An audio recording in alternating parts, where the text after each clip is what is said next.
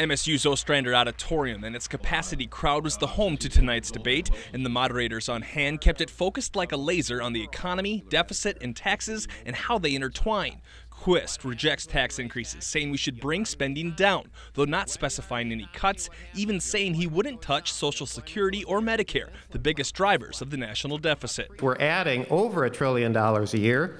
And ladies and gentlemen, this is Banana Republic type of economics. I mean, it is hard to believe that this is going on in the United States of America, but it is. Walz, meanwhile, went so far as to say that we should bring spending and revenue to 20% of GDP, effectively calling for $600 billion in cuts and $500 billion in increased taxes. The problem that we have in our politics now is it's all or nothing solutions. It's the elimination of the other side of this. Those of you who are Democrats sitting in here and think it's someday there'll be a perfect world when there's no Republicans, it's not going to happen. And the Republicans in here think there's not going to be any Democrats, it's not going to happen. The strength is there's good ideas out of both sides. Compromise them together. Walz disagreed that the increase in taxes would hurt the economy, citing the lack of success derived from the Bush tax cuts. If it were true that if we cut tax, we'd have economic growth, the single worst time of job growth and economic growth in the last 75 years was during the 2001-2008 Bush tax cuts, when they hit the bottom. It did not create growth. Quist insists it will get the job done. Free up